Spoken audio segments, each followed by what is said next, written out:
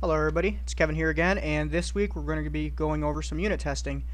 So, why unit testing? Why do we want a unit test?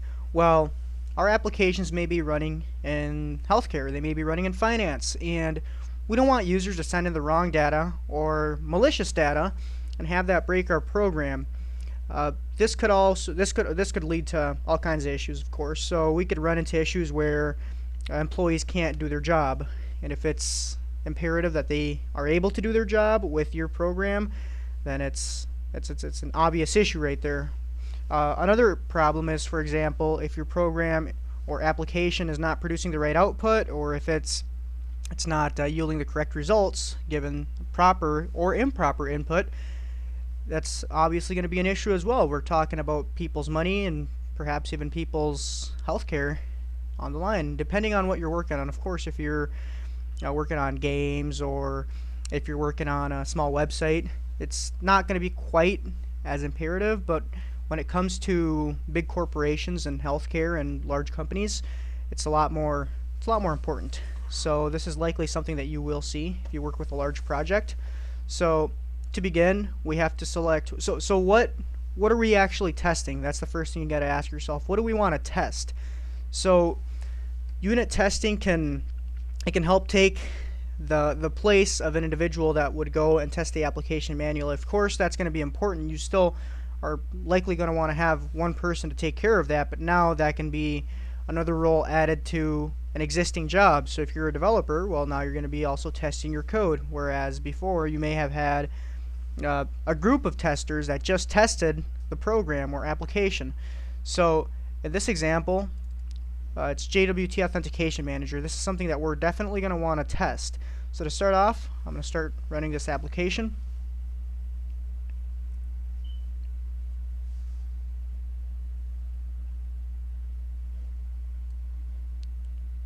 And it looks like it started up just fine. So we got to look at the credentials here. So test and password. Because prior to writing your test, you want to ensure that your program is actually running properly for obvious reasons.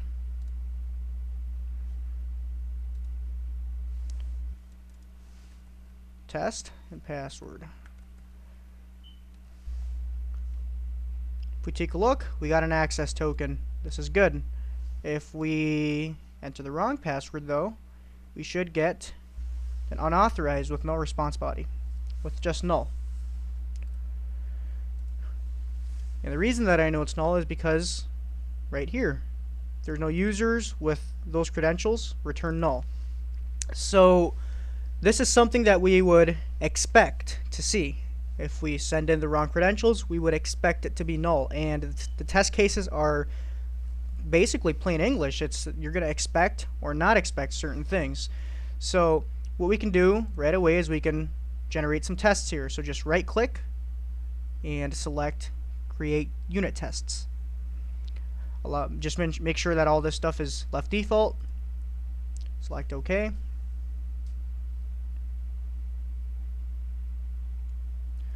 Once this is done, you might try to run your tests. So this is going to take a little bit, and then it's going to perfect just like that. So you might want to run your test right away, and it'll build your project. You'll expect your tests to be up here, but in some cases they will be, like right here. The test did show up.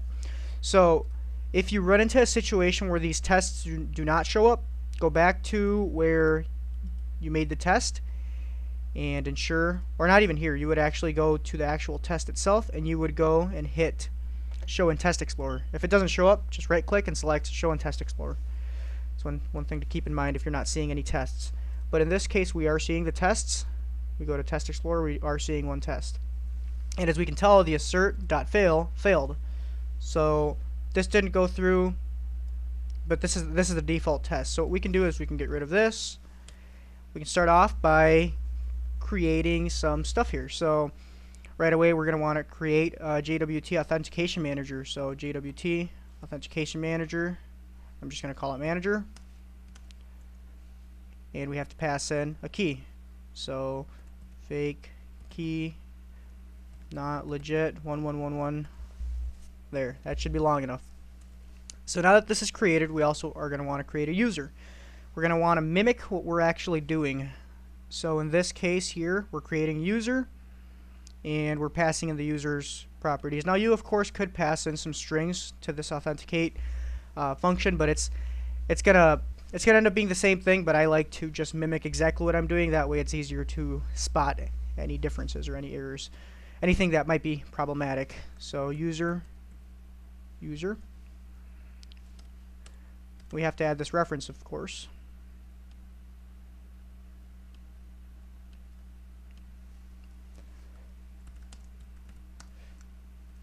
So we're just going to fill this user object.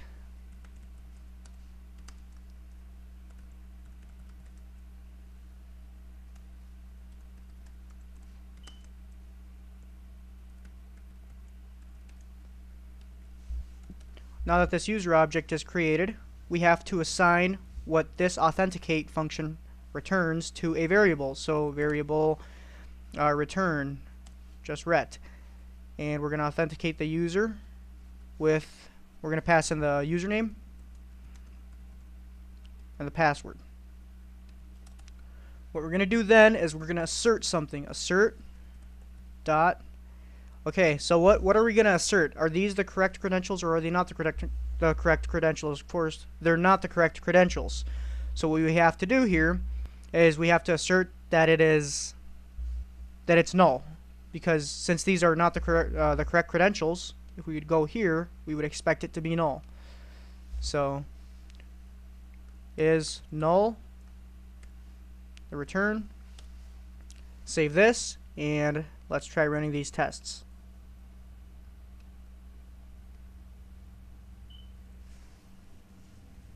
And it looks good. It succeeded because this returned null, and it is null. Now if we do something else here, if we are working with our tests and we expect something that we're not supposed to expect, so we expect this to be not null, is not null. So let's say that we did pass in the correct user credentials and the correct, make sure that I got it properly, the correct key. If we did pass in all the right stuff, we would expect it to not be null. As a matter of fact, we would actually expect a token of a set length. So we can expect certain things. So we can expect it to, first off, be not null. We can expect it to be of a certain length or a certain condition. So assert is true. We could do, like, for example, assert dot is true. And if we were to convert, like, the return into, or yeah, convert it into an array of characters and count it. So how many elements are in that array? Just ensure that that number is equal to, say, 64 characters. Just a random arbitrary number. And if that's not true, then it's going to throw that error. So let's try this here, see what happens. Try running all of our tests. We expect it to be not null. Well, this is going to fail.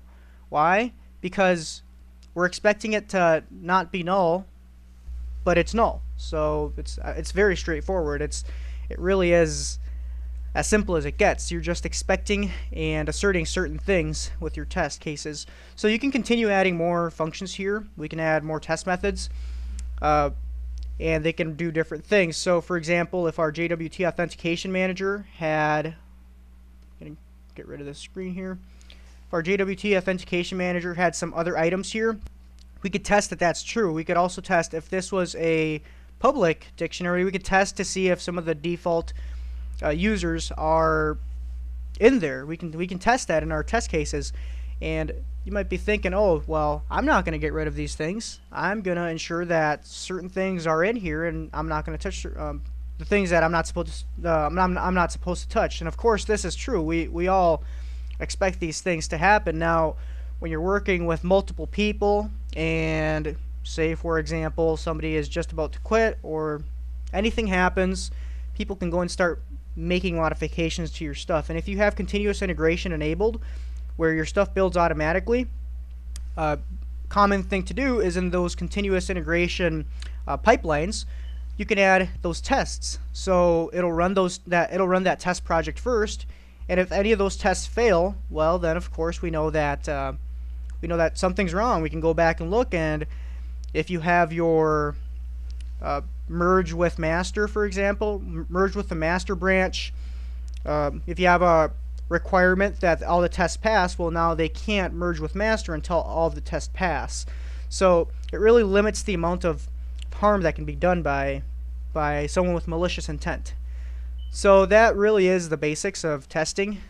It's of course much more, it can be much more complicated than this. It can be as simple as this. I mean, every one of these test methods can be just like this. You declare an object, you fill the object, and then you execute that function or method. You assign the value to something, or you could actually even run it in here. So you could actually do, for example, manager.authenticate.